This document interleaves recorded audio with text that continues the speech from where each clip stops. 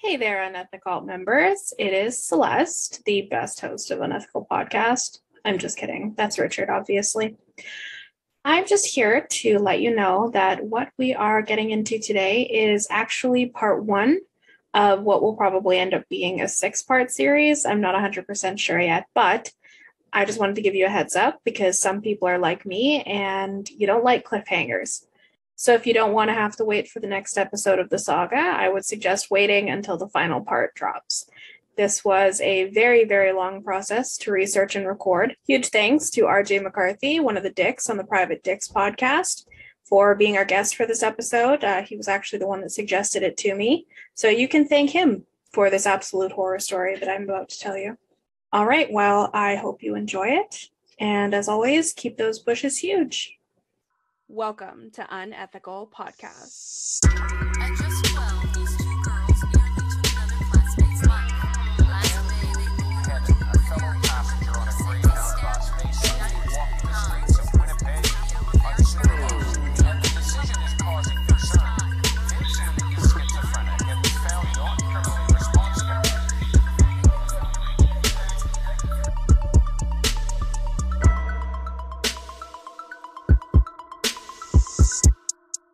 Yeah, we'll just tell the listeners right off the bat. Strap on, listeners. This script is 59 pages and 40,000 words. It's a book. You wrote a book on... It's Celeste's thesis. You're getting a doctorate in 4chan? Well, this episode's going to be pretty tame. We're just getting to know a little itty bitty. The crazy stuff doesn't start happening for a little while, but, you know, to know how a man went to jail for incest, you got to know how he lived. This sounds like how I started Edgar Allan Poe. That's why I said it. I know, that's why I was laughing. I mean, let's be fair, though. Nobody saw that last-minute half-court shot coming from this guy. I like that. This shit is so off the wall that, Okay. Yeah, it could not have begun or ended better.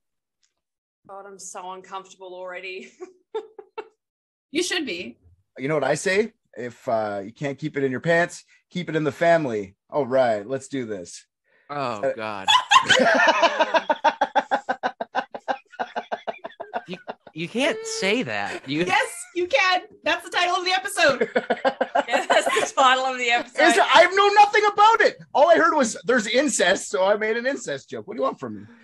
Fair. I just mean, as a public person and a father, I just feel it might be in your best interest to. This is a character. You should see what I'm like actually at home. I'm wear a suit and tie, and I go to my office job at the bank, and I invest millions of dollars into stocks and bonds, mostly NFTs now.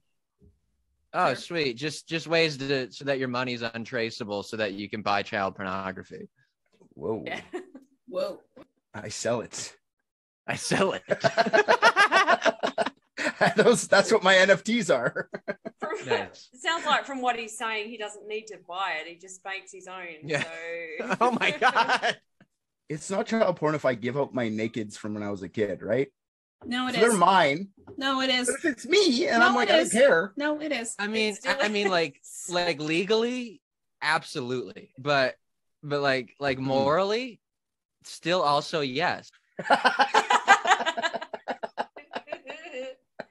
I'm consenting to this. I'm consenting to you looking at my naked child body. You know, it'd be cool if I victimized myself retroactively.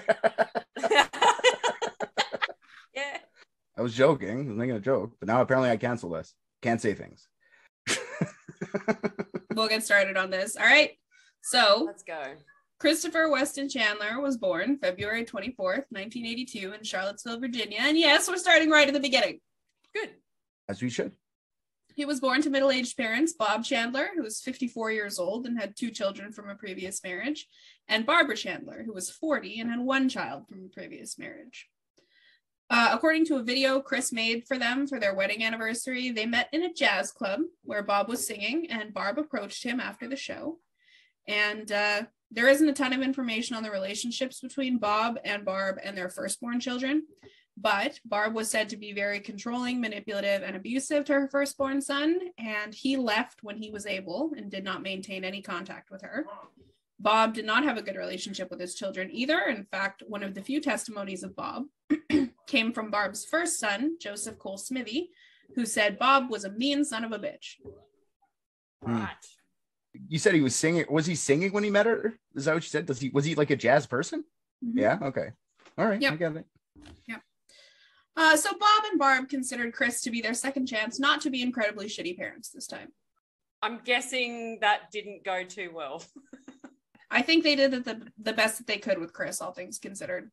I'm gonna doubt hard doubt on that claim, but Barb guess, is pretty toxic, but considering they had an autistic child, especially one that got up to the shit that he got up to, man, I would have just moved in the middle of the night. I wouldn't fucking deal with that.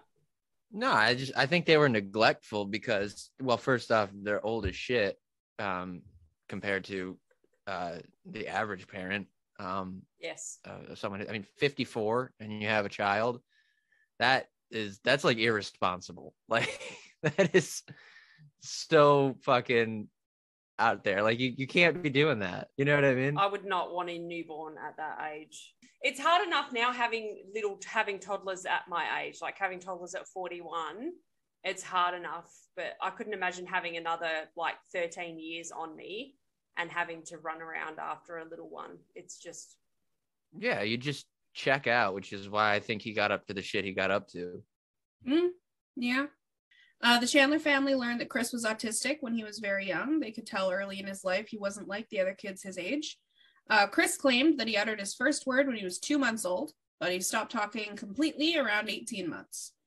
Chris claims this period of silence, and he believed his autism in general was caused by a traumatic event where his babysitter became angry with him and locked him in a dark room surrounded by toys all by himself.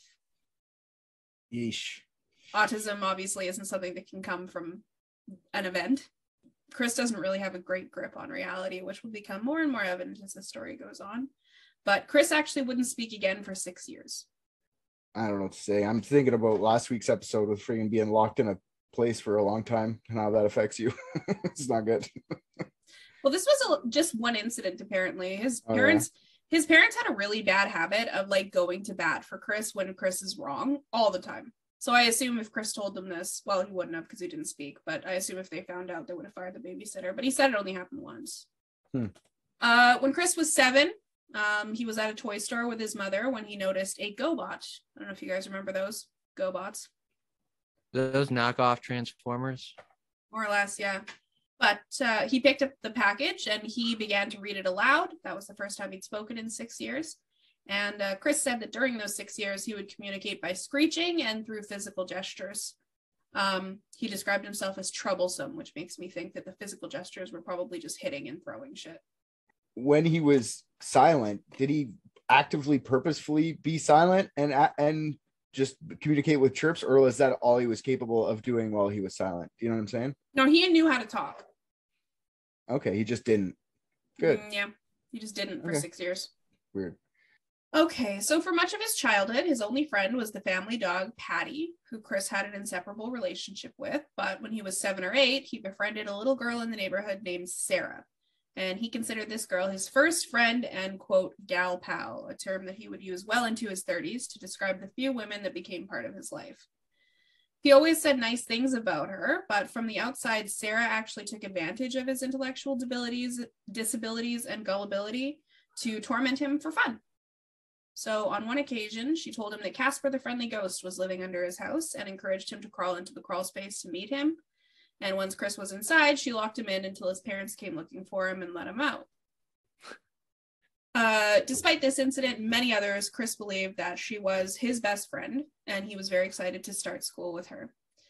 Chris and Sarah were separated when Chris transferred schools in 4th grade, but the two did reunite in 2003 when they were in their 20s, and Sarah came to spend Christmas with his family. Chris would go on after this to have an imaginary feud with Sarah's fiance in the following years, but we'll get into that later. I didn't know all that. That reads like the start to a fucking splasher. That That's what I was thinking. This is getting ominous. Fourth grade was rough for Chris. He claimed that while he was in Nathaniel Green Elementary School, he was abused by his teachers that didn't know how to handle autistic children. He recalled one occasion where he was held down by his teachers while they recorded him screaming. And he also recalled another incident where his principal demanded that he sit on his lap, and while he was on his lap, the principal made vulgar comments. So none of these incidents were ever confirmed.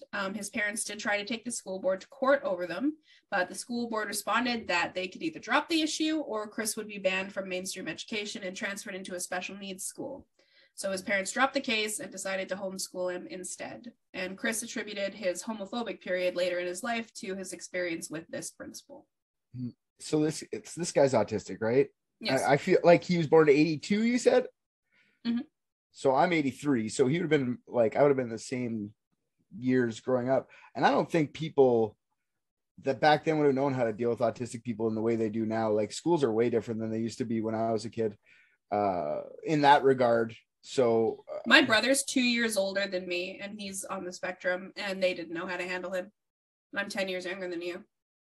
I remember kids being in my class, throwing themselves around and like having tantrums and freaking out, and the teachers just being like, Did they give you guys all boomerangs to throw at them? yeah. So when they did that, we'd take them outside and tie them to a tree, and then we'd like, throw boomerangs at them, and it didn't help though. So. Oh yeah, that's so sad. I'm glad things are better now. Do they use like foam boomerangs now? Yeah, it's not wood ones anymore. We use like Cool. recycle, and they're made from recyclable materials too. So Oh shit. Yeah. Australia's so woke. yeah. At the end of the day, it wasn't even an autistic kid. It was just a koala Yeah, exactly. that wandered into the school one day. when you start school here, it's like when you go to Hogwarts, you get to pick your animal. So like you can have a koala or a kangaroo or a frilled neck lizard. A bilby. So, Cool. a bilby, yeah. What I was going to say though is, so since they didn't know how to deal with this kid, and I'm not condoning them like pinning him down and stuff like that, but I understand why the parents would want to homeschool, right? Like they're not going to know what to do, and we barely know what we're doing, but at least I don't know. I feel bad for the teachers in that, because like you were kind of slamming teachers, but like they didn't fucking know.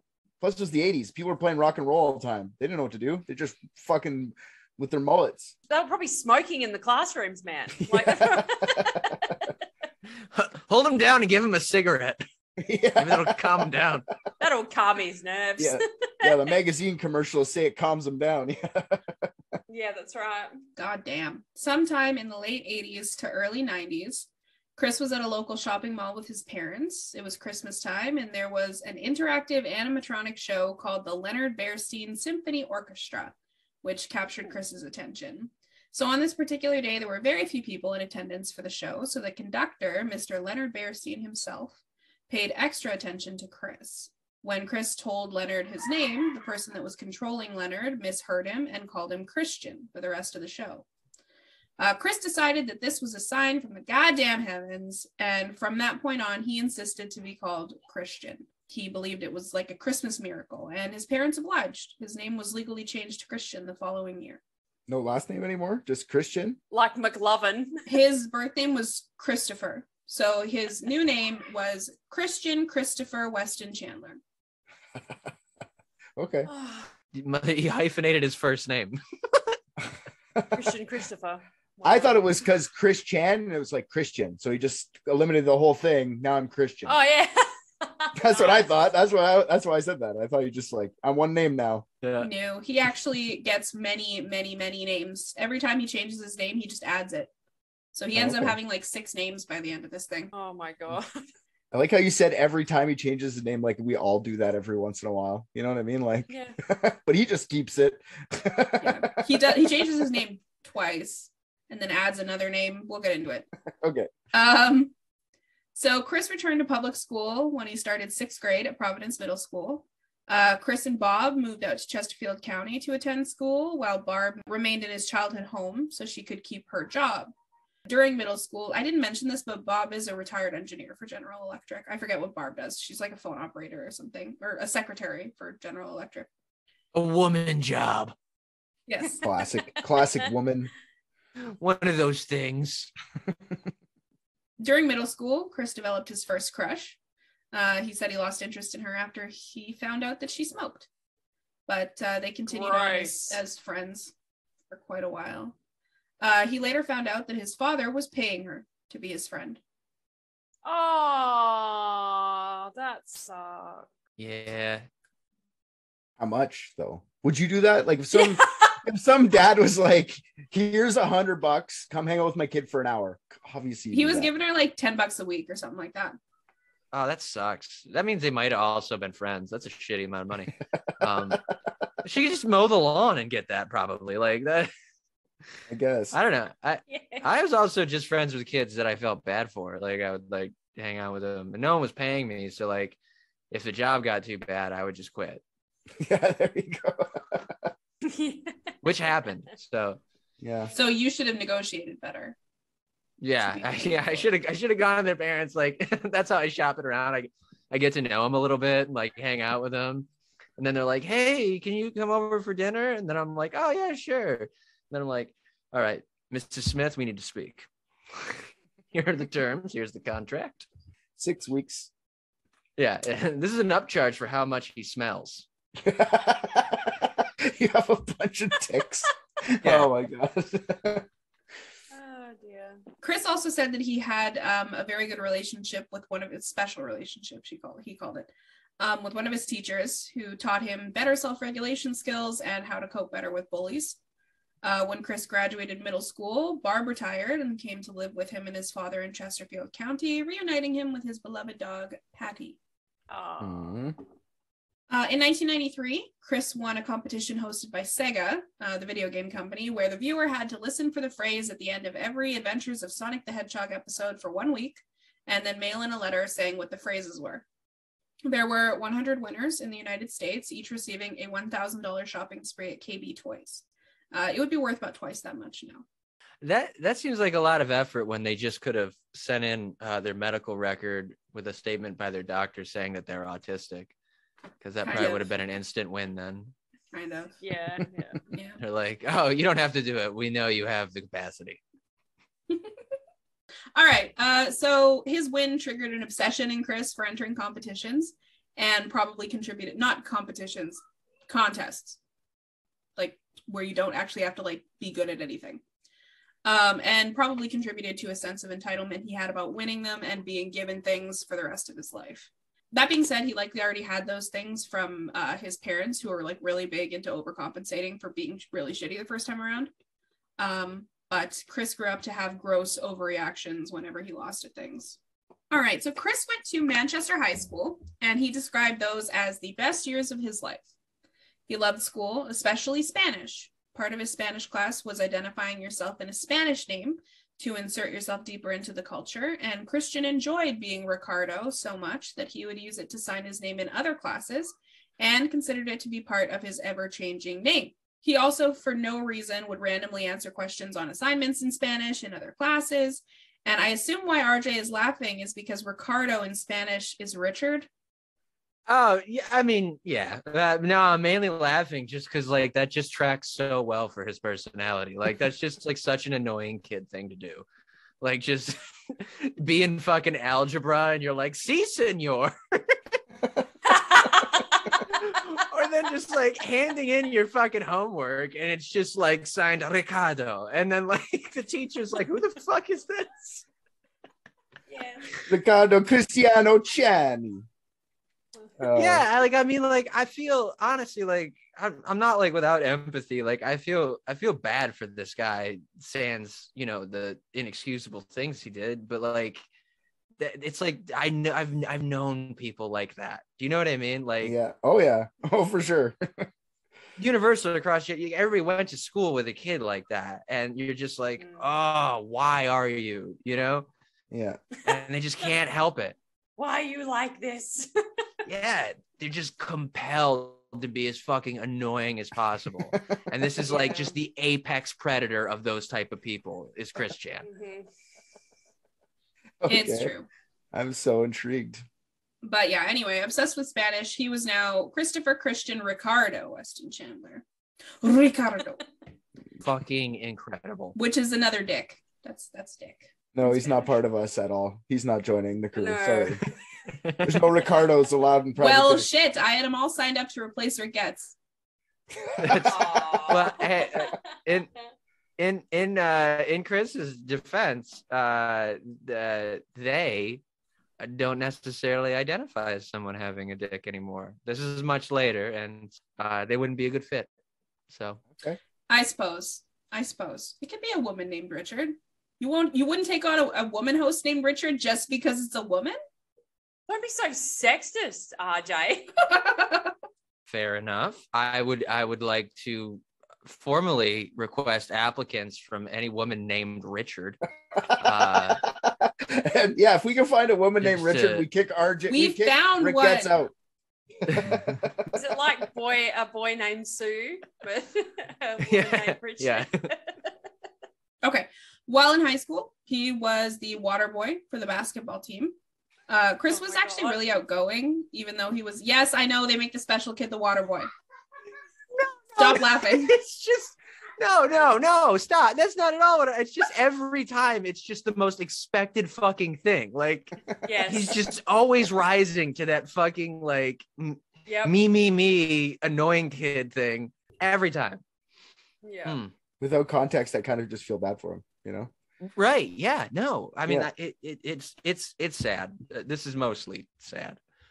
Yeah. But if you have a mean bone in your body, which I feel that we all do, you're probably gonna laugh a lot.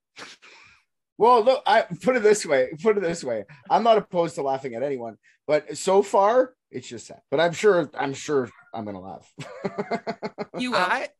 I think maybe I might be meaner than Richard then. Okay. I think you may did you bully kids in school at all? I wouldn't say bullied, and I got bullied from like the jockey people, but I would bully them to the point with my mouth where they would like punch me. So like I would bully them with my mouth. I'd be like, yeah, how do you like this on your penis?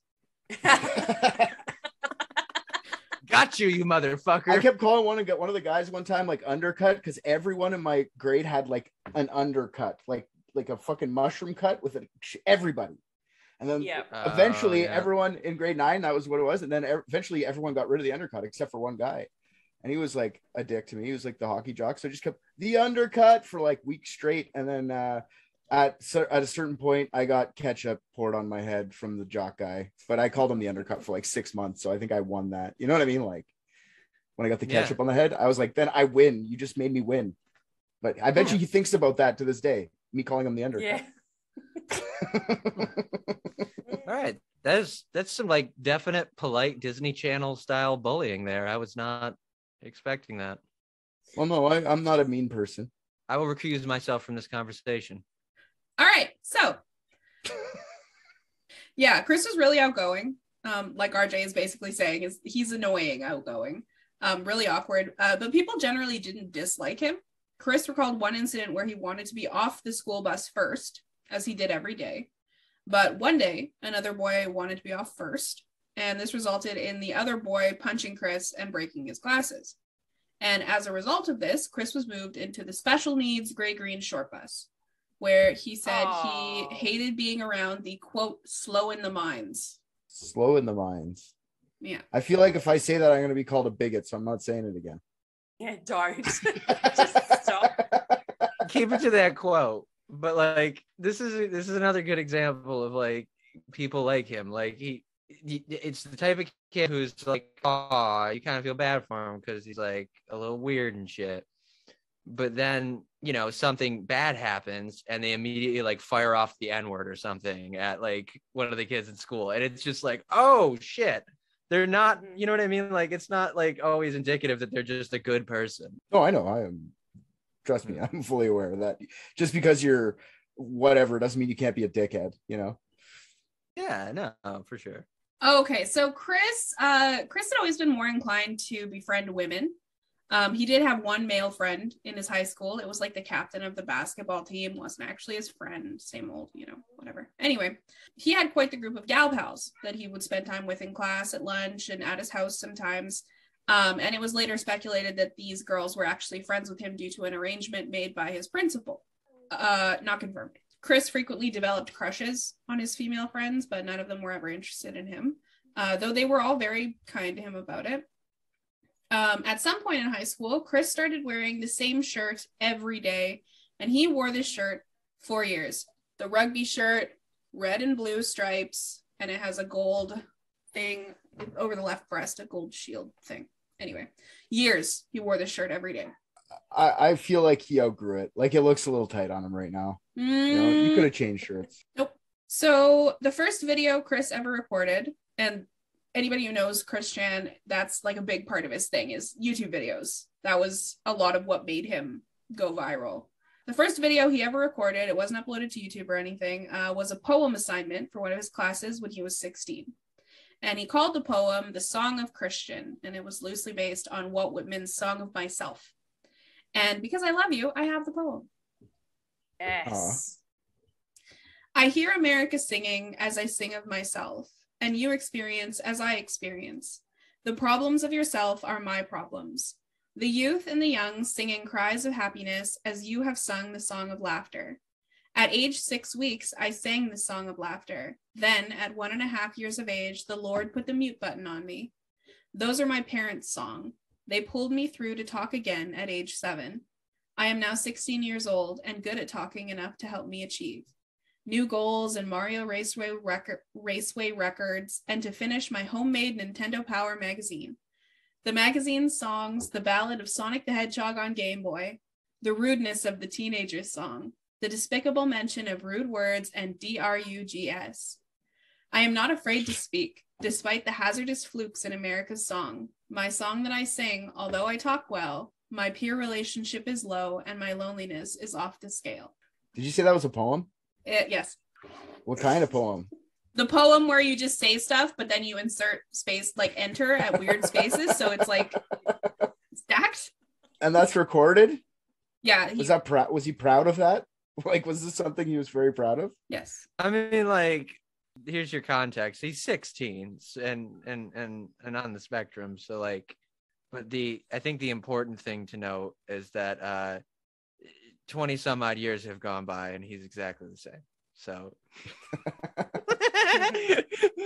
I'd like to know what the Walt Whitman poem is. Like, I'd like to play them beside each other because you said it's close to. No, she did say loosely based. Yeah. Loosely based. You didn't know Walt Whitman went hard on Mario Kart? Yeah. Walt Whitman was like doing mega fucking Sonic speed runs, bro.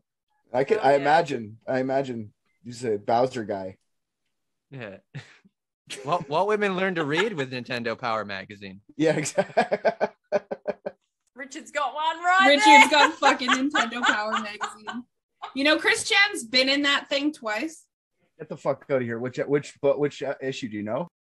We actually might not get into it until next time, so if you have them, all the better. I'll have to dig through them, but I mean, who knows what's been pilfered over the years, but. What do you have, pirates coming through your room? No, what I do at my shows, I give away shit. So if I have a double issue, but sometimes I fuck up and I give away one that I shouldn't have.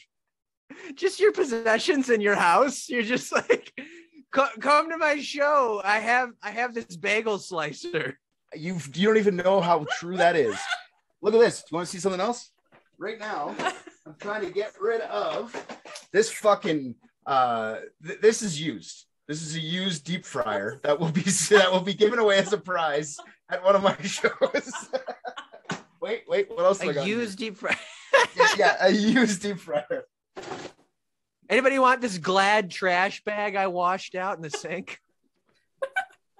I have canned mackerel that I'm giving away. Oh, in the show. gross. A nice can of mackerel From the Dollarama, I see.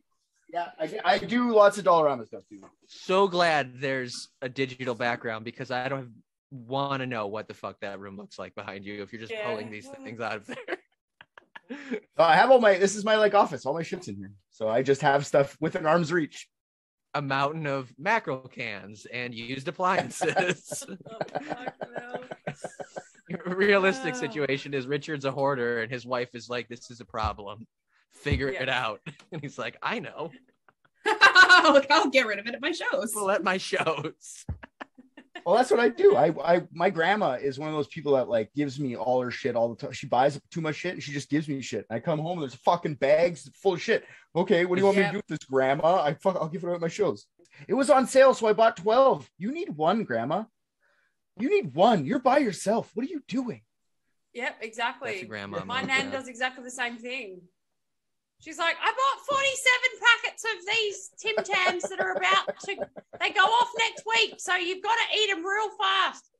And they're fucking like dark chocolate and orange flavor or something. And I'm just like, oh God. The global economy of consumerism would crumble without grandmas. Oh yeah, for sure. Oh, mate.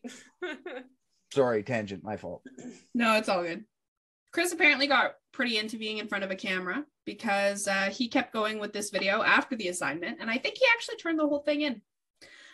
He introduced himself as the host of the Christian Chandler Show, complete with fake stadium cheers. Has he given up the Ricardo by now? He's not Christian Ricardo. No, he still is. Well, he's not announcing himself as that. Why aren't we saying Ricardo? Just every time he Christian says Chandler in this. I'm sorry. He talks about some of his current projects, mostly revolving around video games, which would become a permanent passion for Chris, and the source of many of his problems later in life as well. During this video, he takes a break to yell at his English teacher for giving him an F and accusing her of being ableist. This would be the first of many, many, many videos of him yelling about stuff.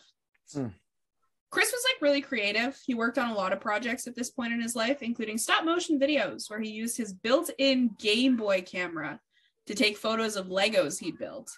Fuck yeah. That's actually super cool. I don't even care. That's amazing. I had one of those and it was fucking incredible. I had the camera and the printer with like the roll of sticker paper.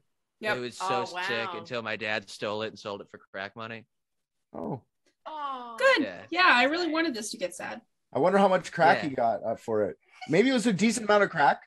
I hope it was not a lot. I hope it was like I hope it was not that much, and then he just had to sit with that. Yeah. Yeah. Hey, Dad, where's my Lego camera? Oh, if you think I fucking talked to him after that. No. We haven't spoken in 30 years. Yeah. Sorry, I'm laughing at your pain.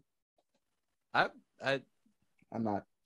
Anyway. Anyway, during these stop motion projects, he would give the characters names based on people in his life, himself, and the characters from TV or video games. A lot of the stop motion videos that he made played out fantasies in his life. He was really into Pokemon as well. This is a different point. Didn't sound like it, but it is. He was really into Pokemon, so much so that he designed dozens of his own Pokemon cards. I wish I could remember what they were. I meant to put them in the script. One of them was like an autism Pokemon.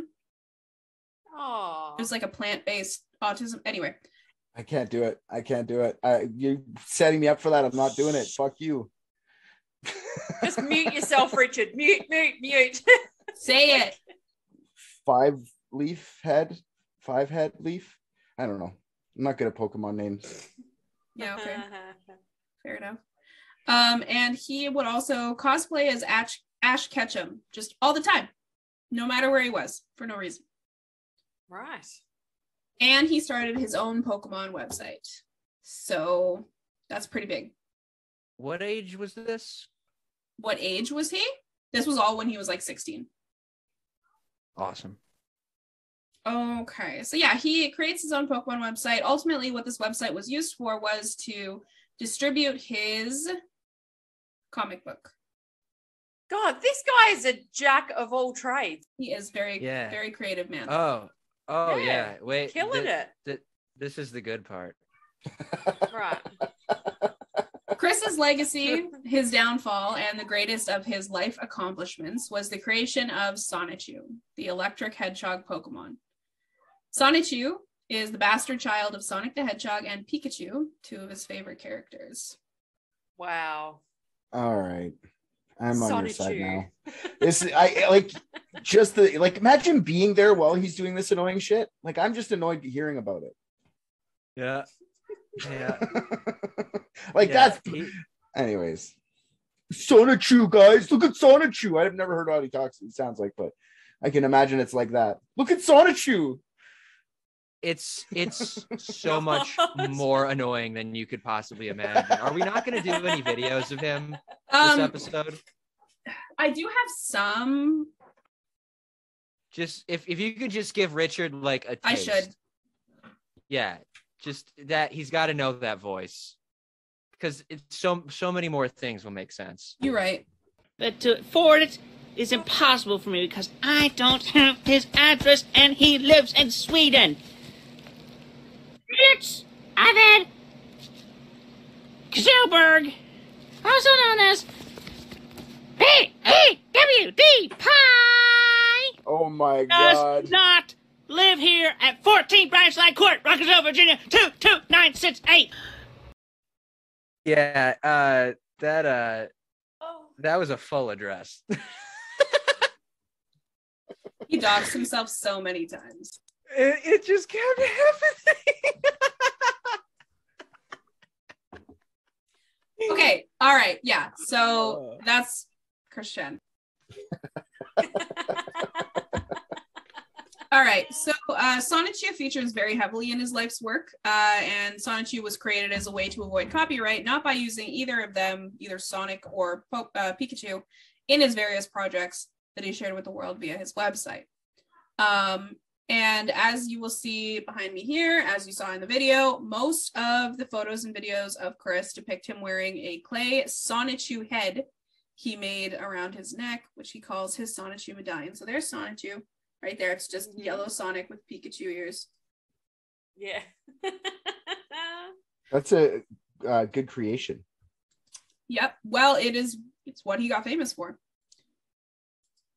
All right. So another one of Chris's passions, though quite fleeting in the grand scale of things, was poetry, which I assume blossomed from his Song of Christian. One of his written works was called the Valentine's Day Hymn, and it was just delightful. And because I love you, here it is. Yes. On the day of love and romance, hearts and cupids fly around. The arrow of Cupid hits a man, and that man falls head over heels for a pretty gal. Cards and candy go hand to hand, expressing the thoughts of love put in the poem. Kisses are shared and fireworks are blown. The only way that could happen is if they kissed on the 4th of July. On a date, the man could not pay the bill, so his date slammed her door in his face. Red and pink are hardy colors, because that's how the hearts were originally drawn. The man's coat over a puddle, the maiden walks. Then the man trips and pays the laundry bill. Under the moonlight, the couples of the world kiss, but unfortunately for a few, they are interrupted by their parents. Night is right for love, except for the werewolf.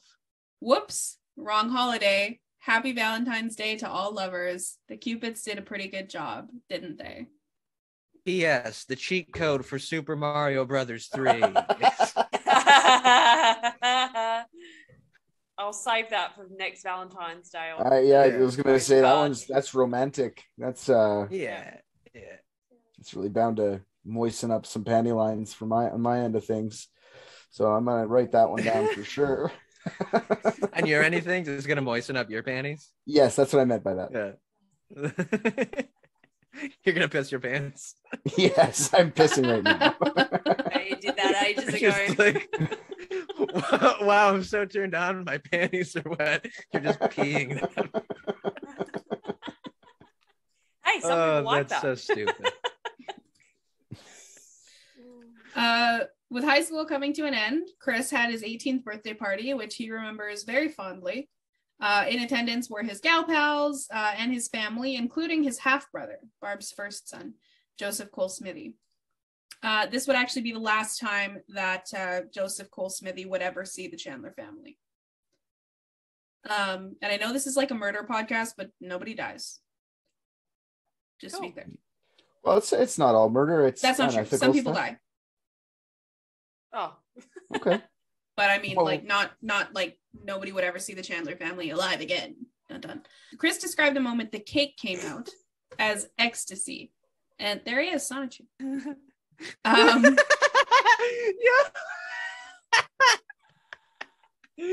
Oh man, for everyone listening, Richard just very casually changed his background to a hyper-realistic rendition of Sonichu. I'm assuming that's a render from the Sonic movie Yeah. done up like Like it, Sonichu. yeah. That's incredible. Jesus. Sorry, I can't. I had to go look at it. I had to go see the Sonichu. My God, You can find entire collections of all of the comics. I have never like. I feel like anyway. Sorry, I'm sorry. I detracted. My fault. I needed to see it, and I went to look, and I saw that, and I was like, my God, it's gone this far. It's continued to this day. This is a long time ago. Sonichu's correct, right? That's why I was shocked. I was like, wow, I have to show them. But anyway, sorry, my fault. I'll stop. Pay attention. Sonichu. Do you have a sniper outside his house? It's needed. Sometimes. Chris described the moment that the cake came out as, quote, ecstasy. And not to be one of those trolls, but he had a suspicious white stain on his jeans in almost every photo. All right. After his 18th birthday, Chris attended his prom, and he went with Barb as his date. But while he was there, one of his gal pals, who was also a crush of his, asked him to dance, and he probably came in his pants right then and there. And he believed that she wanted to date him after this evening, but that was not the case. After graduation, his gal pals were quickly absent from his life, with the exception of one very nice young lady named Kelly, who he maintained a friendship with into college. Graduation did not go the way that Chris had anticipated. He was upset that all he received was a star pin, quote, star pin, for his grades, when other people received much fancier awards. Like diplomas. Yeah. They're just handing people diplomas and they're like, good boy. He gets a sticker. Great job. I believe a star pin was for honors, I think, is what it's for. But like other people got like valedictorian and like, you know, I don't know. We had awards shit like that when I was young too. I won the Young Authors Award one year. I think that's what he's talking about. All right. So he attended the ceremony, but he was so angry that when he walked up on stage, he took his diploma without shaking the teacher's hands or even looking at them. And when he was finished, he sat at an empty table and he cried. In the video where he recalls this incident, he says, quote, "He was an autistic boy that came out of his social shell only to get nothing." Oh. Oh. Well, why didn't they give him more? He should be given everything. He's Chris Chan, That's what he thinks. creator of Sonichu. I just think it's funny because he will someday.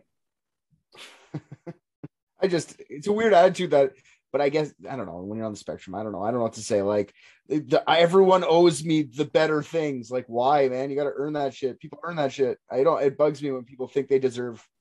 Yes, Absolutely. And to be fair, like his behavior is not solely attributable to being on the spectrum. Like that, like in fairness to any and everybody on the spectrum, this is not the person you want representing you. Like that's not because he. Yeah, I guess. Yeah, for sure. This dude has a host of other developmental and mental illnesses. Like he who knows what? It's just a cocktail of fucking like psychosis and maladjustment and all kinds of different things. Like this has nothing to do just with his autism.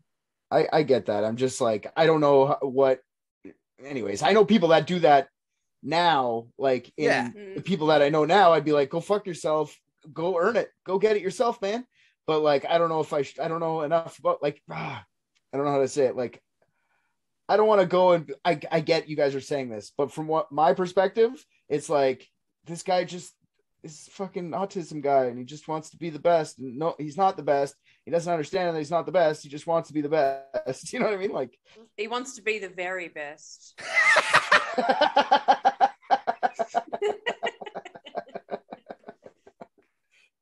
He just wants to catch them all every award there is.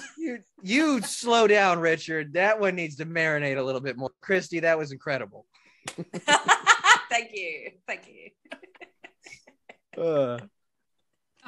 Okay. So yeah, you know what? You're right. Just like objectively, as a lot of the listeners will probably be hearing this, he doesn't seem like a bad dude or anything. He just seems like he's weird and autistic and doesn't really understand things the same way other people do. We'll get into why he's a shitty person, I promise. Okay. So after high school, Chris and his family moved back to Ruckersville, Virginia, where Chris attended Piedmont, Virginia Community College. He first wanted to study marketing, but Bob believed there was no future in that for Chris. So Bob transferred Chris into computer-aided drafting and design. Ooh, super supportive parents. Kind of, yeah. What are you doing that for? I'm gonna buy the best community college education for my son, but God damn it if it's gonna be real specific because of the whole host of shit he can't do.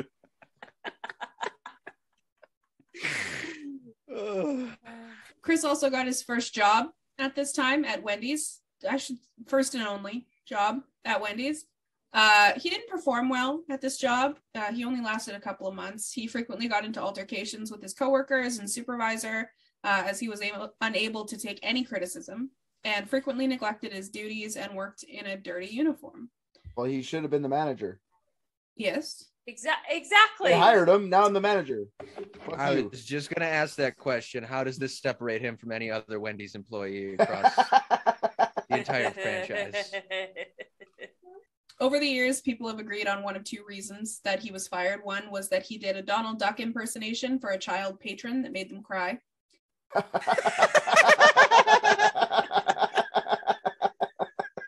Come here, little boy. I want to hear my Donald Duck. You know, it was such a bad impression too. Oh God.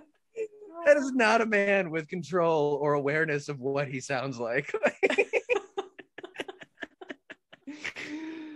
Wow. The other was that he drew an unflattering caricature of a woman that he worked with.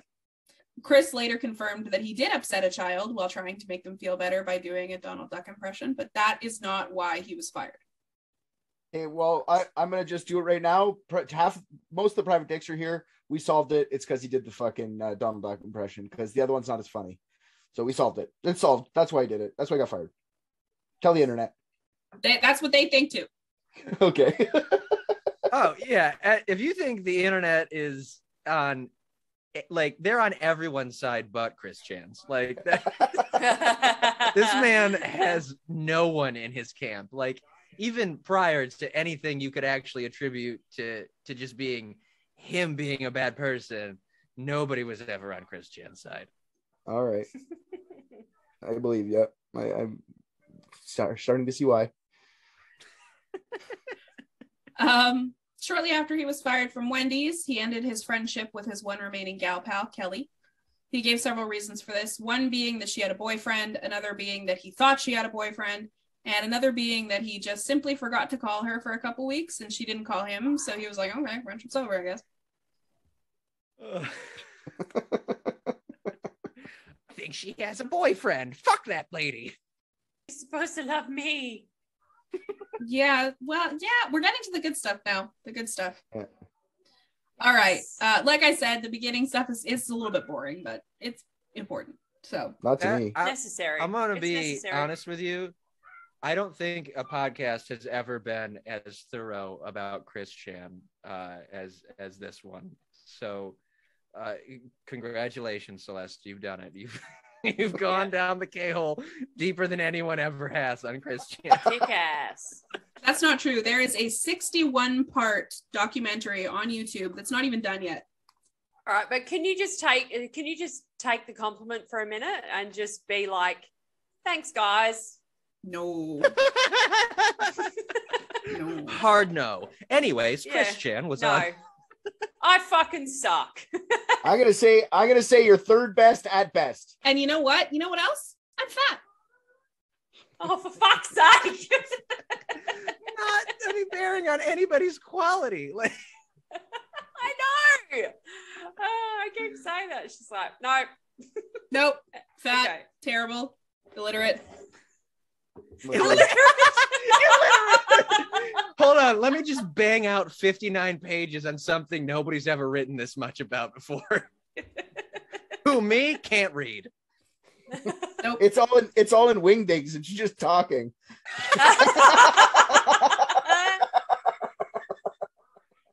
She's Amazing. sat, eyes glazed over, and just held down a key. Damn, you guys are on to me. For real though, have any of you ever actually seen one of the scripts I've written? I don't think so. Exactly. No. Exactly. No.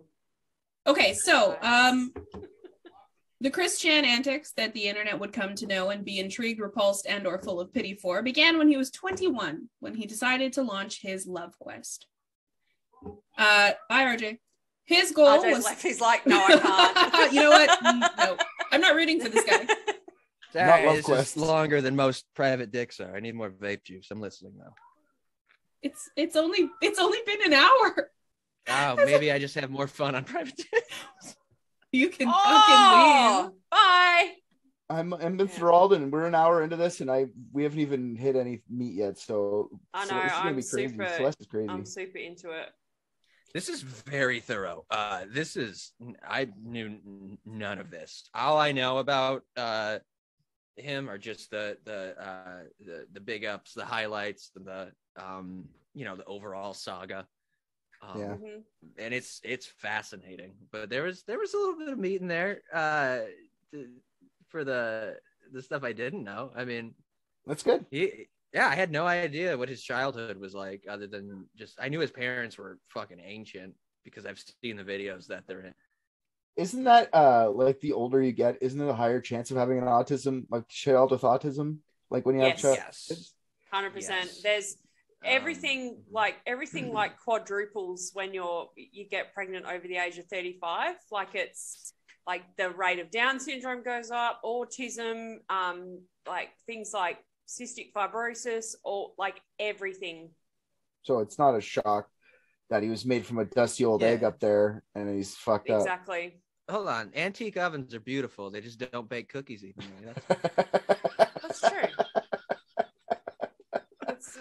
That's beautiful. That's beautiful, RJ. That's a lovely way to put it. Sorry, I was being purposefully heinous. I feel like RJ just got out of sensitivity training somewhere because that sounds like a training video. Yeah. I mean, maybe in like the 1960s. Good Lord. I'll start that again for the editing to make it easier. So the Chris Chan antics that the internet would come to know and be intrigued, repulsed, and or full of pity for began when he was 21, when he decided to launch his love quest. His goal was to find a, quote, boyfriend-free gal.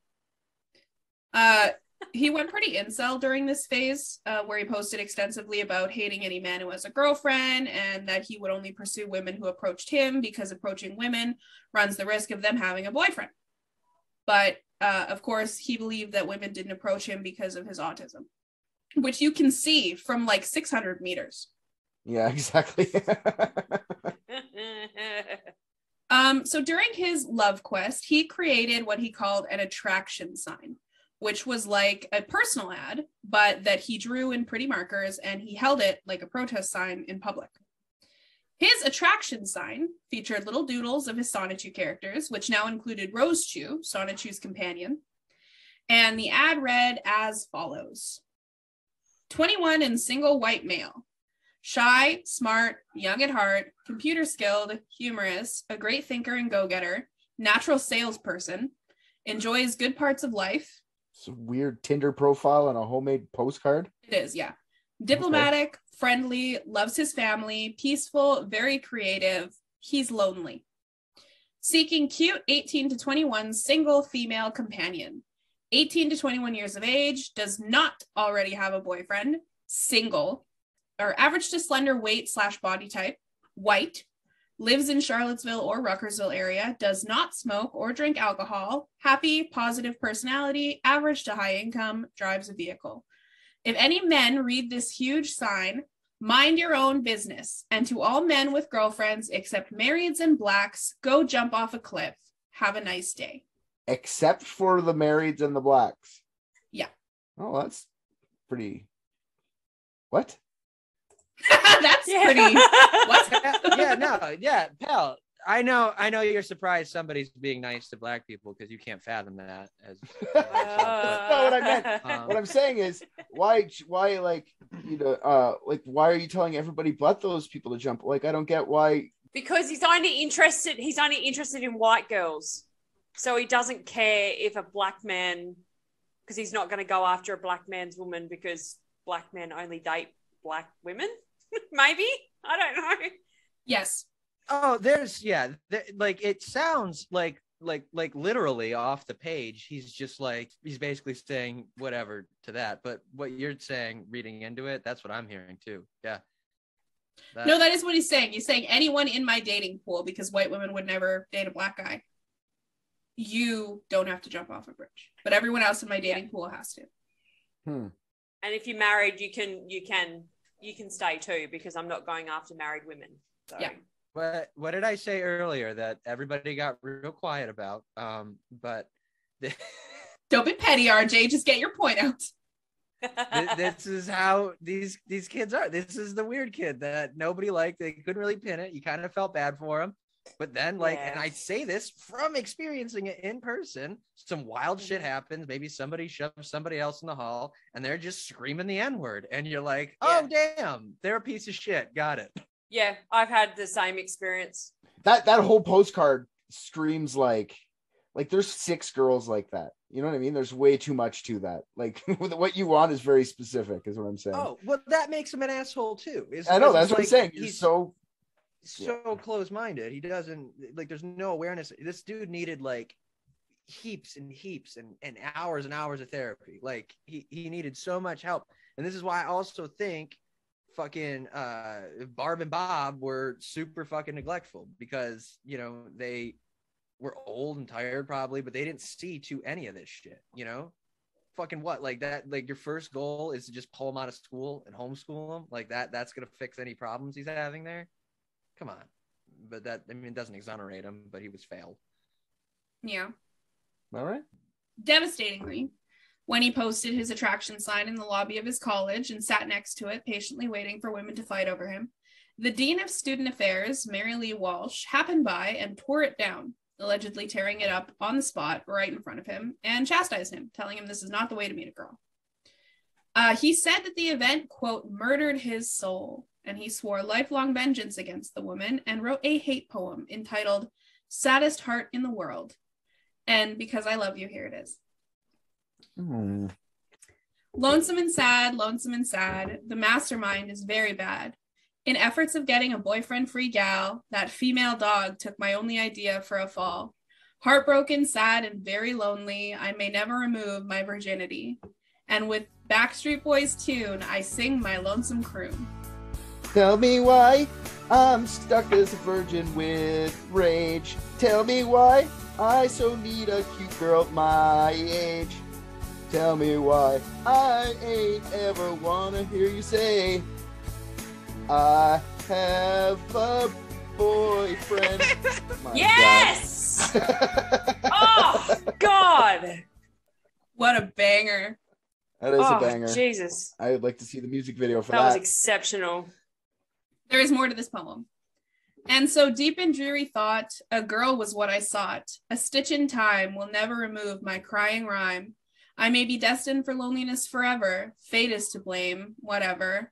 I conclude this cry to say as long as there are no matching girls, my happiness well runs dry. Also, the shortcut on Yoshi's Island is to go through the cloud. That was the saddest heart ever, though. Yeah. All right, so that was the saddest heart in the world. Okay, featuring Richard. So Christian put his love quest on the back burner after this letdown and moved on to new projects, including writing Sonichu short stories and starting a band called Christian and the Hedgehog Boys. The first album dropped in August of 2001, and it is a banger. Oh my God. The band was made up of Chris, Sonic the Hedgehog, Sonichu, Shadow the Hedgehog, and Black Sonichu, which those were a new character in his story. Much of this album was Chris screaming over Backstreet Boys songs with his own lyrics, just like the poem above. However, he did put that Spanish education to good use, yelling over a Ricky Martin song in his band. Oh God, yes.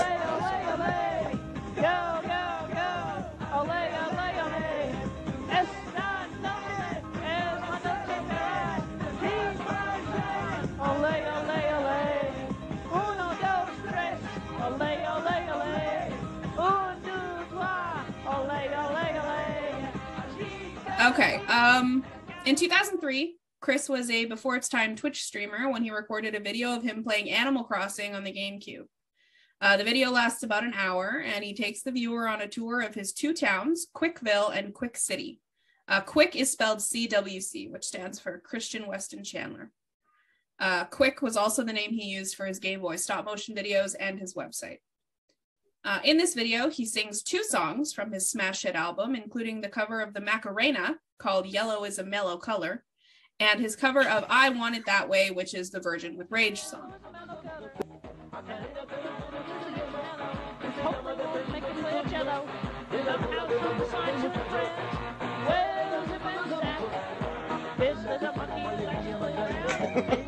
Well, as evidenced by his poetry, rhyming and syllables are not his strong suit. Yeah, that's true. I think it works. Yellow is a mellow color. Hey. Anyway. All right, so that's just because you're on the same brave wavelength, Celeste. Yeah, she's been. You've gone too far down the hole. You and Christian Chandler are like this. I'm reaching my hand out. You've gone too far. It's true. I'm peaking right now. Yeah. Right. This is when I peak right here. Right now. It's all downhill from here. Yeah. All right. So yeah, he's singing over the video while his Animal Crossing character is standing in front of a piano. And he sent this video to Nintendo to consider for Nintendo Power magazine. And not only did they consider it, they published an article about Sonichu's Quickville documentary in 2004. I don't have them that far. I don't have them into the 2000s, so I don't have that one. That's sad. Okay, so later in 2004, Chris was back on his love quest. His New Year's resolution was to find a girlfriend, and he started the year by publishing a new poem on his website, and never one to disappoint. Here it is. Here you see a sad and lonesome Christian C. Without girlfriend love, he feels an older age, as he is still stuck as a virgin with rage. He searches low and high to the end. The only delay is the fear of being already beaten by a boyfriend. Why do all the girls have to be already taken? A real shame. Boyfriends of all girls of possible matches for me are really lame. As I sit and sigh, I watch the girls go by, afraid of a lame interception. I sit out in the open without hesitation. Matching girl descriptions are free. I wish one girl would notice and approach me. It would be way past cool, per se, if I could get a girlfriend by Valentine's Day. But for now, as you see, I am a sad and lonesome sea. Tell me why. I don't know about this guy, man. I just, this is the other thing is like, if everybody's telling you they have a girlfriend, dude, maybe at some point you don't think it's everybody else's fault and it's your fault for being creepy and weird. I think the self-awareness thing is not really there at all. Okay. So, It does not exist. Yeah, that's kind of a big ask. Okay. Tell me why. Okay, so Chris believed that the way to get women to notice him this year would be to start a monthly Sonichu newsletter called Sonichu's News Dash. He ended every edition of his newsletter with a personals ad for the ladies to skip to because they would be super wet for each issue. Yeah, just so you know, that does work.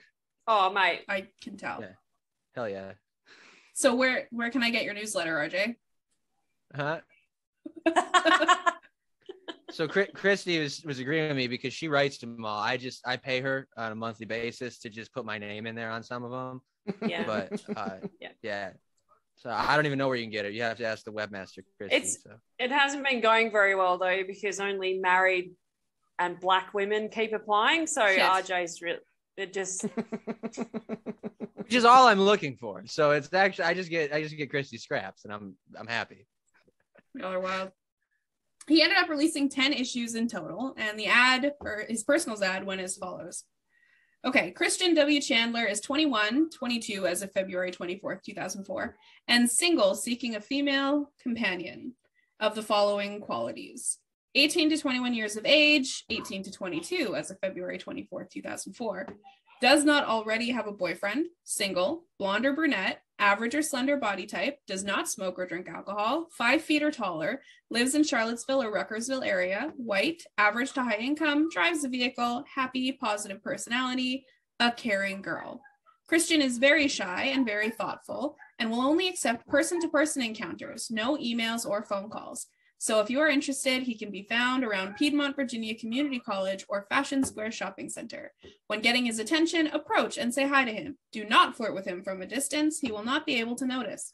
To find Christian, he'll be wearing the Sonichu medallion.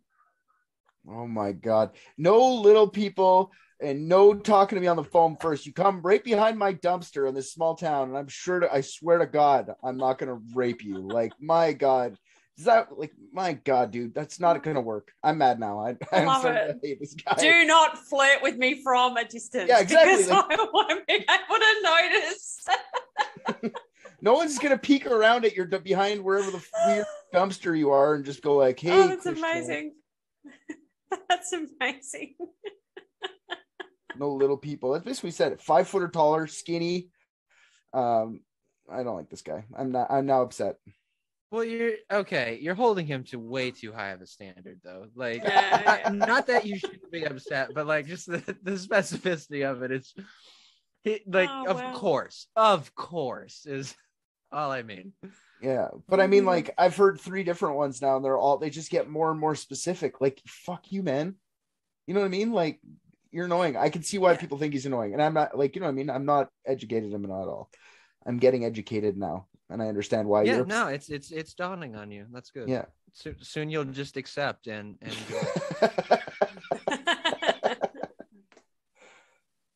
Okay, the ads varied slightly from issue to issue, and the last 6 of them also included the link to his Match.com profile, which seems like not allowed because that's basically email. Yeah. Christian began distributing these at his college, and that bitch, Dean Student of Affairs, Mary Lee Walsh, issued a cease and desist letter against him to stop distributing it. And in an attempt to settle out of court, Chris sent Mary the following email. Mary, I've slept on it, and I realize that note hanging is not the way to get attention, and I don't really want to meet with either you or Susan, no offense. I assume Susan is another administrator. I'll tell you what, let's forget the meeting, and if you allow my newsletter to stay in distribution, I will do all of the following. I will never hang notes on the wall again. I will consider stopping my silent treatment on Susan. I'll consider knocking you and Susan up my scale of respect by 2 points. 0 equals no respect, 10 equals respect. Please reply via email. fair offer, I think. Yeah, coming from the guy who said, all right, I will take one of the things that I've said about Canada back. I didn't mean that at all. Oh, wow. I've never thought of doing that. That's an amazing idea. Just going like, Richard, you got a meeting with HR today. You're saying something fucked up. You know what? I'm not going to meet you, but I'll tell you one thing. I won't say it again. And if you forget about all this, I'll let you get some points in my fucking magic point system. Okay? So, Little cherry on top. I'll consider canceling the silent treatment on you. Yeah. Not going to do it, but I will consider it. That's actually objectively funny. That's a funny way to deal with like an authority figure. Nope. Yeah. I don't agree. Just what? You can't do that. That's not how this works. Hilarious. Mary responded professionally and said the meeting needs to happen anyway, Chris. So Chris declared war on her on his website, and he said that he would incite the masses who would demand the return of News Dash so he can get a girlfriend. And during this meeting with Mary and Susan, he allegedly performed a Kursehammeha, which is where he mimics Goku in Dragon Ball Z and blasts imaginary rays of bad luck upon his enemies with his hands. I never thought of that either. You're pulling into an office and you just go, Hayuga! Hayuga! And you're like, what? They're like, what are you doing? Ryu! I'm Ryu! Hell, she disrespected him. She deserved more, in my opinion. He went light on her. Oh, wow. So All right. many good ideas. Fun twist. What if Mary just like was head over heels with Christian and was taking all those down so no one else would steal them from her? Oh, that's true. I never thought of that. That's probably what it is. I'm sure of it, actually. Yeah. That was more of a private dick's thought, but You're having private thoughts about dicks? What? I was only half listening. and always Richard and Rick are always in my thoughts. Hmm. Oh, that's so sweet and creepy. Okay, I want to show you guys just real quick.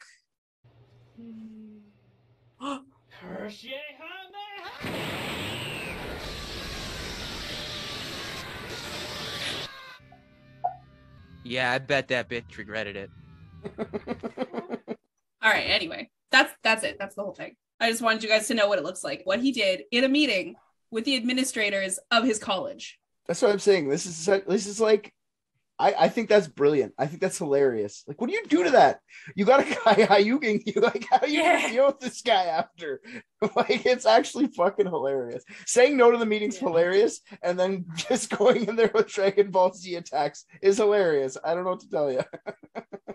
So great. The administration ended up reporting his interaction to his parents, who were pretty pissed, probably pretty embarrassed. Chris stayed in college, and distribution of the newsletter was restricted to his website for now. So Chris decided to take a different route to attract a woman in July of 2004, still determined to make his New Year's resolution a reality. His new strategy was called the Red String of Fate. He went to a local mall, bringing with him a paper heart attached to a red string. The heart read, "Pick me up and return me to my owner." So he would sit somewhere, and then as a woman passed by, he would throw the heart in their path. And in his fantasy, the woman would then pick up the heart, read it, and follow the red string back to him. After 4 consistent days of doing this, a mall security guard told him to knock it off. I keep wanting to pick up this heart, but then I see it's you at the other end. Can you leave? You're crushing me over here. He posted about this interaction on his website, and he described that a, quote, jerk-op approached him. And Chris squared up, shouting no right in his face. And he went back the following day and tried again. This time he was banned from coming to the mall without his parents. Awesome. Jerk-ops, by the way, would become the name of the enemy armies in his Sonichu series. He's just 22 years old, and he's not going to the mall without his mom and dad. Yes. Hell yeah. See, Richard gets it now. It broke me. I went over the ledge. I'm done now. It's fun. Wow. 5 days later, he was suspended from college for 1 year. He wrote that his parents were so mad about it that they were going to write to the President of the United States. Now, RJ, who was that in 2004? George W. Bush. And correct me if I'm wrong, but is that man not illiterate? Yes, to I think the mainstream liberal media at that time, which I think overblew it. I here's my problem. Not to get political. I do not like underselling George Bush because I think he knows exactly what he did and he's an evil fuck. So I'm not gonna let him skate on that just because everyone thinks he's stupid. Okay, so quick question though: was he illiterate? Yes or no? Doubtful, but it's fun to say so. Okay, so you're saying that man knew how to read and he didn't get Chris back into college? Oh, damn. I thought that was trying to be a burn on George W. Bush, but This is set up for you. my bad. That was good. Yeah. Amazing. Survived me stomping all over it and everything. All right. The college stated that in order for him to return the following year, he would have to attend anger management classes, get a psychological evaluation, and receive social skills counseling. His banishment from both the mall and the college sent Chris into a deep depression he said could only be lifted by getting a boyfriend-free gal for Christmas. Wow. Stop saying boyfriend-free gal. It bugs me. Like, why is he saying it that way? It's a single person, a single woman. Why do you have to say boyfriend-free? I don't know if we discussed this earlier. I feel like we did because Chris is retarded. Oh, my God. And she's allowed to say that because he actually is. She's Fuck. Oh. I see here I was worried about saying too much, getting canceled. I was canceled the moment I accepted the Zoom meeting, wasn't I? You are welcome. I told you a while ago, you've done over 20 episodes of Private Dicks with me. You've been canceled for a while. Yeah. Well, I know. You're famous right-wing racist Richard Stoodle. So that right of wing course, now, right? God damn. Yeah. Hardcore, hard R Nazi, I'm losing all the respect points. Breitbart editor-in-chief Richard Stoodle. Stormfront contributor. Richard's just fucking had enough. He's like, I'm not racist. I'm not racist. It's not even that. It's just like,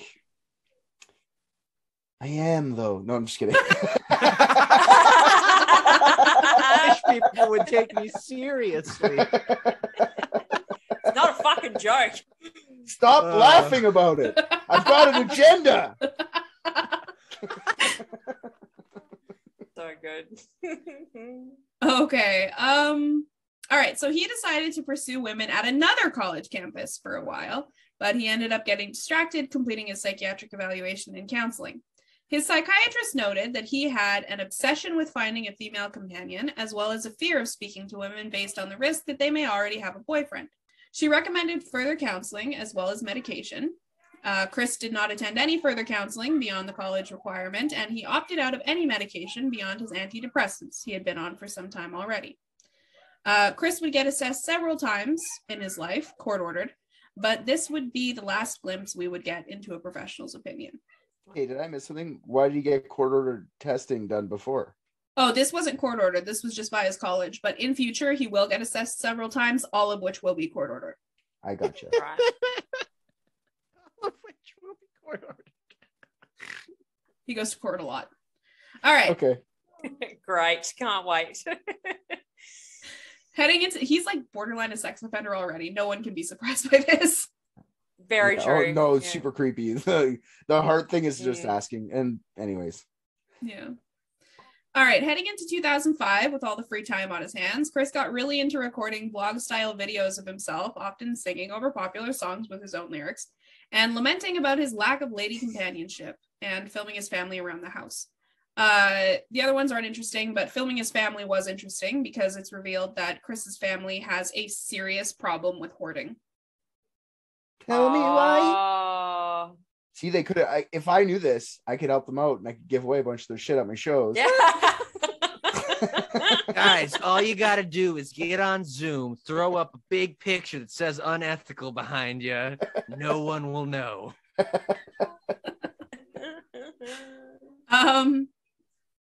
This is also like the first that we see of his parents. So we see both of them, like the internet, let's say, first sees that both of them, his father especially, are elderly. And he looks like a young man hanging out with his grandparents. But they really struggle to keep up with him, and they're frequently hurt by his attempts at affection because Chris is so large and they're so fragile. He's breaking hips. Like, sorry, Mom. Well, he's like really affectionate, especially with his mom. And so he'll like go to hug her or something, and she'll be I like, made a joke "Ow." earlier that makes me a little bit terrified of. A cursory Google search will show you how affectionate. I don't need to know. I'm not No Google spoilers, searching. but- Oh, but you do. You need to know. I will eventually, but I want to know when you tell me. Oh, you will. Where did the babies come from, Richard? I Where know, did the babies come I from? fucked with you last week, so I Chris Chan's place, the exact place they go back to. Chris will go on to be well documented by the most juvenile and insensitive morons on the internet, but the first time that he was ever documented in the wild was when he was featured in the blog of a young woman named Anna in 2005. She recounted the tale of an awkward man who would come to the mall where she worked every day, where he would pace for hours, just pacing, and occasionally would have an awkward outburst. It became a ritual for the employees of her store to watch him day after day, and then one day, one of them waved to him, and he waved back. And this continued for a few days until finally he came in and he approached Anna. He began their interaction by saying, "You look about 19 years old, right?" She was 19, and she found it very funny in a laughing at you, not laughing with you kind of way. And he then fumbled a pickup line, asking her, "Do angels have names?" Can I try it? Can I do it? Do angel? I don't know the punchline, so I can't do it. Never mind. Mm-hmm. Okay, cool. Good job, Richard. Sorry, I forgot that. I need the second part for it to be efficient. There is no second part. Oh, that's all? That's all he says? Yeah, do Oh. angels have names? Hot. He nailed it. Do they? Well, I thought like Raphael and Lucifer. Yeah, my son's named after an angel, so yes, they do. I really thought you were just gonna start naming Ninja Turtles, by the way. Raphael's the only turtle that's a painter and an angel. Michelangelo. Michael is an angel, but he's not. Not Michelangelo. Well, maybe that's where it came from. Michael Angel, yo. That's Michael Angel, yo. I love that. That's what I'm calling him from now on. Okay, so the two introduced themselves, and Chris attempts to ask her out for ice cream. She declined, but said they should connect online. Chris handed her a crudely drawn homemade business card, which had both Sonic and Sonichu on it, and had his email address and website. The two didn't really communicate much at first, but despite our first impression, the two did actually end up becoming good friends. In February of 2005, Chris entered a contest to create an ad for the new Adult Swim TV show Harvey Birdman. Chris created a video where he says that Harvey Durham won his case against Mary Lee Walsh, who broke his heart, and then he sent that in. Did you get it? Sadly, his entry was not featured, and he thought this was bullshit. That is bullshit. Sounded really good. It sounded really good. If I were Adult Swim's lawyers, I would be scouring over those contracts to see if we could go back and retroactively use that. Because that is right up their fucking alley today. Yeah. He got really into making his Sonichu comics during this time. Much of the plot was based on his experiences. Some of the topics include conflicts with jerk-ops or security guards and managers in places where he sat with his attraction signs. His conflict with Mary Lee Walsh, and his imagined rivalry with his childhood friend's fiance. It's during this time when he really starts blurring the lines between reality and fantasy, writing more and more of his real life into his comic books. He was also featured in Nintendo Power magazine again around this time for his review of Sprung, a Nintendo dating simulator. And in his review, he boasted that Sprung had given him the confidence to start approaching women despite the insanely high boyfriend factor. And it was pretty incel, and Nintendo really should have filtered their shit a little better. What? Yeah, exactly. Like, well, let's get the guy that took two famous things that aren't even our properties, you know what I mean, at all. And smashed them together. Together in our magazine, saying that good thing if there wasn't lots of girlfriends, I'd really like this spring thing. Like, what the fuck is Nintendo? Bad move, boys. Girls. In March of 2005, history was made when a young woman by the name of Hannah, who worked at the coffee shop in Chris's favorite mall, approached him after days of watching his pacing and asked him out. Chris immediately came in his pants, and once she left, he picked up the chair that he had been sitting on and spun it around. Flinging cum everywhere. Likely. Cum sprinkler. That's for your mom, Celeste, by the way. I know. Oh man, she was pissed about the MSN one. She was pissed about Catfish Story. She was like, I can't listen to this, Celeste. I'm like, no, it's almost done. The hot cam on the feet was the last thing.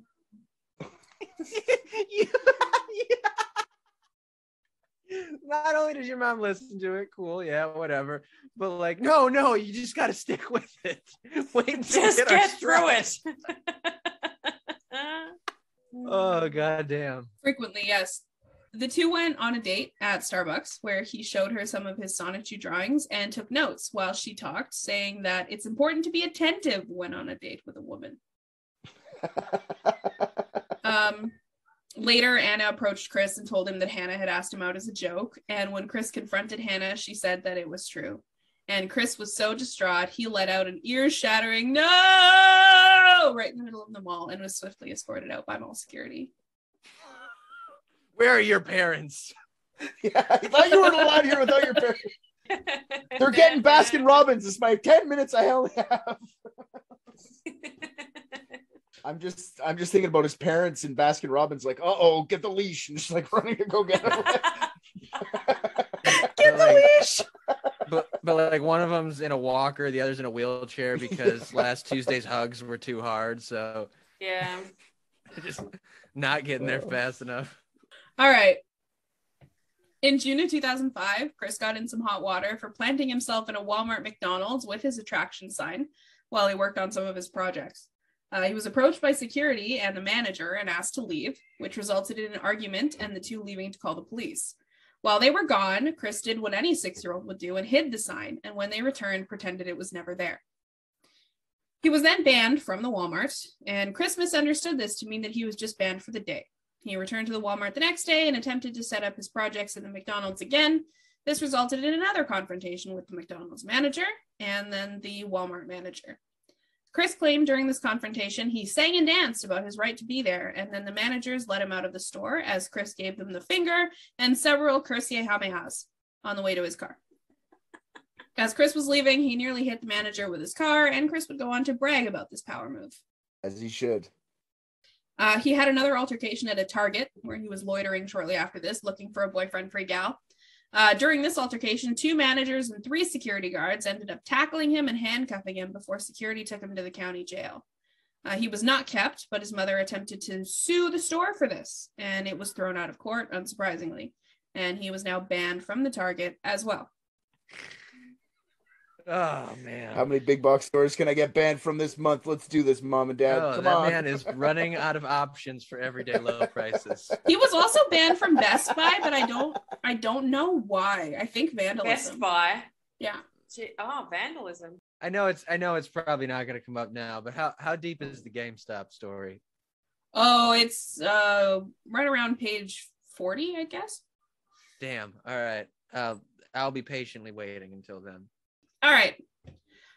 Chris began to form a conspiracy theory that all of the men where he lived were conspiring to cockblock him, but he fell off this campaign when his interests were expanded by a female friend named Megan. She introduced him to My Little Pony and Sailor Moon. And again, ahead of his time, Chris became a full-blown brony and started incorporating them into his work. He also discovered online shopping during this time and racked up quite the bill, spending his money on rare Sailor Moon and My Little Pony merchandise on eBay, some for him and some for Megan, as he was attempting to court her. And he also bought a lot of pornography and sex toys. Of course. As one does when they're courting. Yes. So nothing says love like Sailor Mercury statuettes and dildos. Oh, absolutely. In September of 2005, Christian returned to college, and in May 2006, he graduated with an associate's degree in computer-aided drafting and design. He didn't get a job right away, or ever, and instead poured himself into his comic series. He abandoned his attraction signs during this time, instead focusing on his courtship with Megan. She did not return his feelings in any way and said so many times over several emails where she begged him to stop touching her. Imagine having to send that email. Like, Oh, God. It's just got that little red flag next to it, you know. Urgent, stop touching me. yeah. How about this? How about a counter offer? I keep touching you and I put you up 2 points in my respect pool. Okay? How's that sound?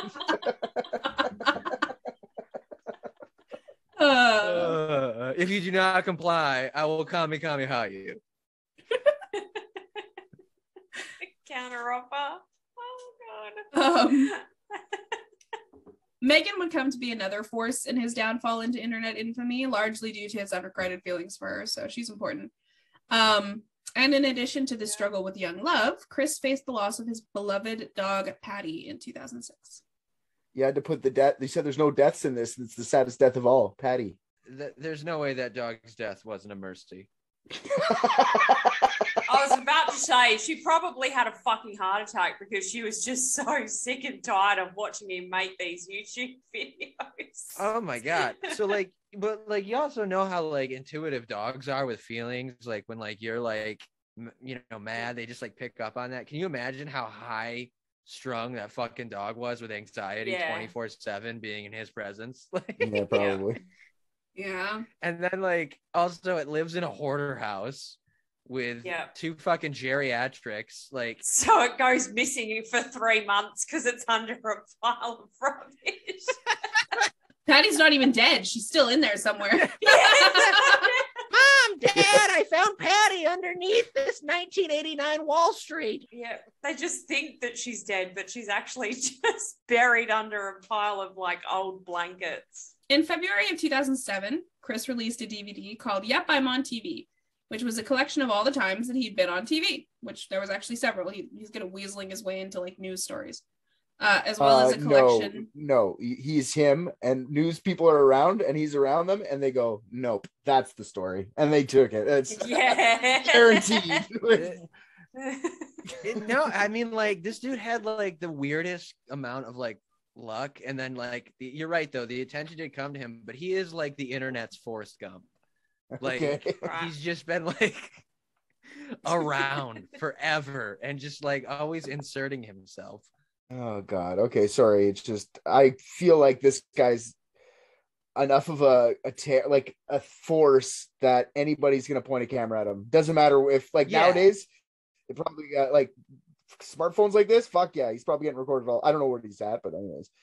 Okay, so yeah, all the times he's been on TV, as well as a collection of his home videos. He combined his birthday with the launch party for his DVD, which he distributed to friends, family, and some of his old teachers. On this day, he also released one of his most known videos, wherein he donned a blazer and gave advice to teenagers. This included abstaining from drugs, cigarettes, and alcohol, and encouraging teenage boys to purchase a My Little Pony and treat it like a girl they like to learn how to treat girls, and for teenage girls to purchase a Transformer and do the same thing, but for boys. Yeah, that's how we learned sex ed. Yep. In school. In America, yeah, the bag of flour. You yeah. take it home and you treat it nicely and whisper sweet nothings into its ears. No, specifically a purple My Little Pony. Oh, my bad. My bad. Guess you do things differently down there. You had the option, but lunch wasn't ever served, so we ended up eating the flour, and then we just went with the My Little Ponies and Transformers. Yikes. America, right? He also tells teenage girls that they need to consider dating less attractive men and to stay with the first boyfriend that they choose forever. And he closes his speech out by demanding that they all need to be straight and only straight for the good of the human race. Yes. Yeah. No. In March of 2007, Chris attempted to regain contact with his half-brother, who he hadn't seen since his 18th birthday. In his email, Chris says that his mother, Barb, still loves Cole very much, and Cole's response was cold and blunt. He described growing up with two deeply neurotic parents who regularly used physical punishment, including beatings and cold showers, and being surrounded by hoarding conditions. He says Barb hid the identity of his true father from him for his entire life, and he came to deduce on his own who it was, though she refused to confirm it. He also says that Chris's father, Bob, is an absolute bastard and that he can't stand him, and he has no desire to be around him or Barb. He concludes the email by saying, "You and I may be related, but your mother only loves you." The two exchanged more emails in the coming months, mostly surrounding Cole trying to get to the truth about his father. And Cole requests to be informed when Bob dies, as he wished to celebrate. Wow. tell me when your dad's dead, because I'm gonna get drunk. Get him, Cole. Fuck Bob. Okay. In May of 2007, Chris makes his debut on YouTube with a gameplay video of the game Soul Calibur, which is underwhelming, all things considered, but we all got to start shaming our family somehow. In July of 2007, Chris entered a contest to promote the Parappa the Rapper Chop Chop Master Onions Rap Showdown video game. Holy fuck, that is too many words for a video game. Yeah. Parappa the Rapper 7, or whatever the fuck it is. That would be fine. The contestants had to create a video of them performing a rap from the game. And Chris's video featured him in his room, kicking and punching the air, spinning around, and rapping while clearly reading the lyrics off of the computer screen. Tell me why. It was barely coherent, honestly. And he edited the video with several completely uncoordinated video effects, including a banner that says birthday boy appearing for no reason. Amazing. Likely due to a combination of Sony wanting to appear compassionate for people with disabilities and the low number of contest entries, Chris's video made the top 10 and could be voted on by the public. They did not. There was not a low amount. They were in a boardroom going like, "This is the craziest thing I've ever seen. We're putting it up there. We're putting it up there. This is gonna make us so much fucking money." That's what they did, guaranteed. Yeah. I'm with that line of thinking. They're like, there's a million, but one of them stands out. You know what I mean? Not for its talent, but for its insanity. Yeah, no, we're accessible. Yeah, exactly. Okay. Winners of the contest would receive 2 PSPs and a trip to Seattle. And Chris believed that if he won the What are you contest, gonna do with 2 PSPs? I'm about to tell you. Gosh. All right. Okay. So Chris believed that if he won the contest, he could give one of the PSPs to Megan and take her on the trip to Seattle, where she would fall in love with him and touch his pee-pee. Right? Oh, amazing.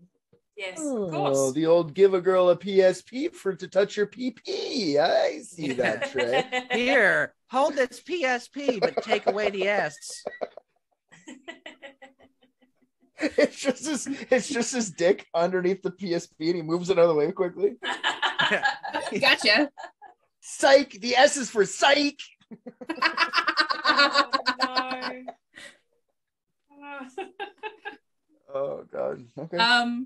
Chris campaigned hard for votes in this contest. He handed out flyers at a local game shop to complete strangers, and he sent emails to everyone he knew, like old teachers, family, friends, everybody. And he even made several fake accounts just to vote for himself over and over, and he left himself a glowing review, calling the contestant a wise and brilliant autistic warrior.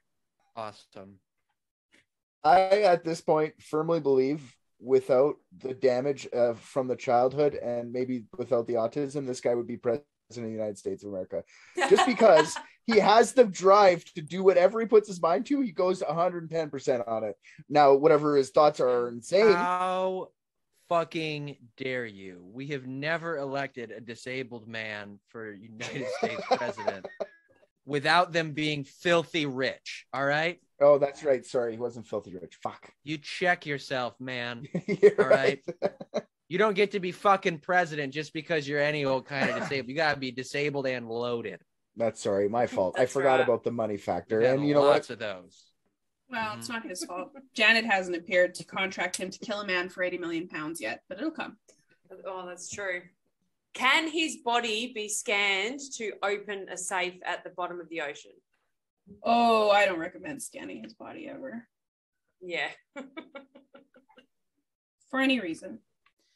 All right, so Chris did not end up winning the Parappa the Rapper Master Onion Chop Chop video game with ridiculously long title contest. No. What? He did not. Shocker. I know. After all of That's- his freaking legwork, his boots on the ground, his fraud, he didn't win a damn thing. That's disgusting. Yeah. He won being in the top 10. That should be good enough.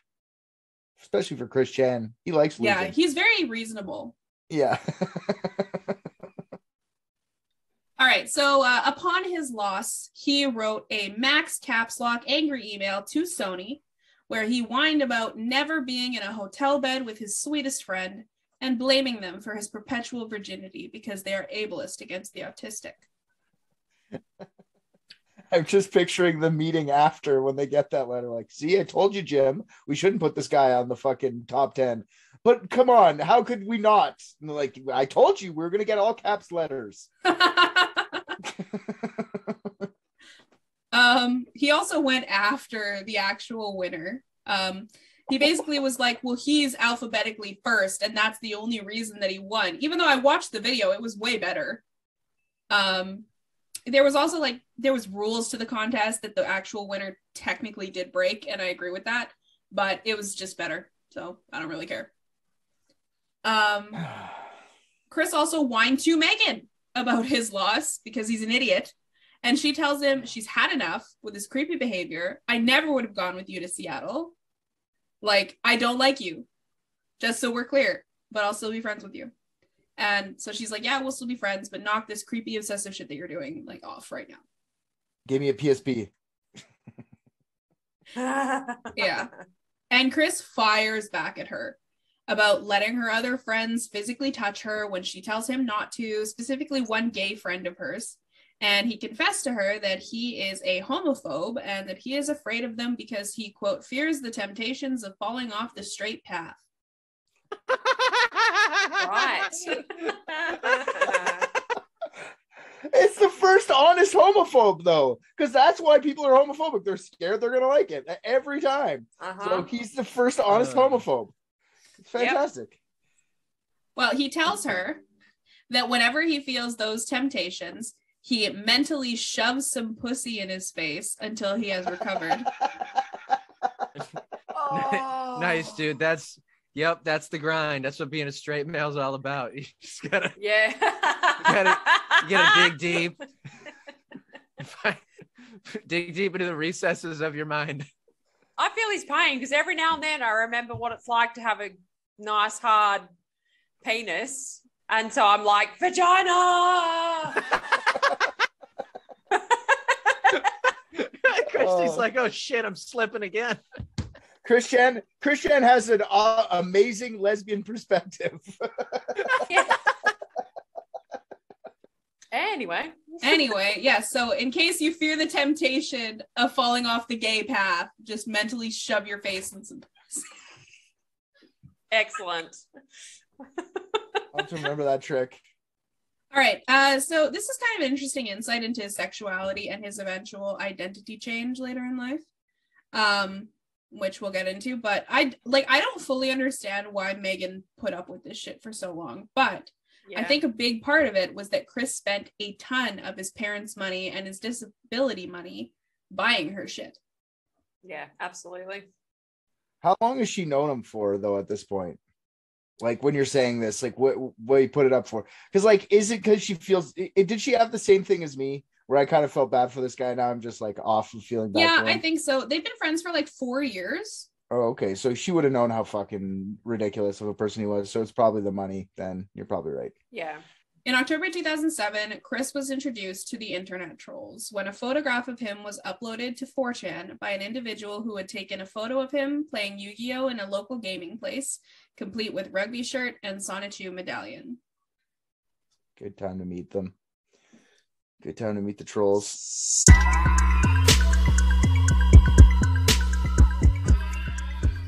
All right, guys. Thank you so much for listening to another episode of Unethical Podcast. If you're not in the Facebook group, stop being such a silly goose and come find us at UNETHICULT, the official Unethical podcast group. If you find you just can't handle the anticipation until the next episode, then it's a great time to join our Patreon, where we have a ton of extra unethical content, and of course, our brother podcast, Private Dicks. And in case you didn't hear the good news, Private Dicks is now Public Dicks. Every 2 weeks, an episode of Season 1 will drop wherever you eat your podcasts, and our lucky Patreon patrons are literally living in the future, listening to new episodes from Season 2. On the fence about it?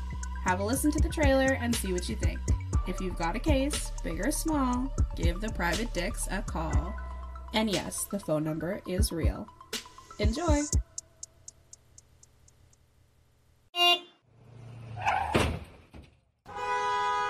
Have you got a mystery that needs solving? Where is Amelia Earhart? We know. Who the hell was D.B. Cooper? Ah, easy. Bermuda Triangle? Probably solve that one next. Here at Private Dicks, we guarantee a mystery solved every episode. That's with a capital G. Every second Friday, the Private Dicks take a client, record their session, and solve the world's greatest mysteries. One by one. Private Dicks solve them, no problem. God, I love just crushing mysteries. Search up Private Dicks on your favorite podcatcher, and you can solve a mystery too. The mystery of what's your favorite podcast? It's Private Dicks. Another one solved. If you have a mystery to be solved, call 1-855-PRVT-DIX. That's 1-855-PRIVATE-DICKS. Call 1-855-PRIVATE-DICKS and leave us the rundown of the case.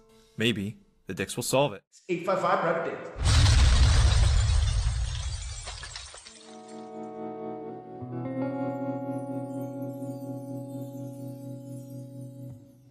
Because I'm straight when it comes to humans, but fucking gay from old people.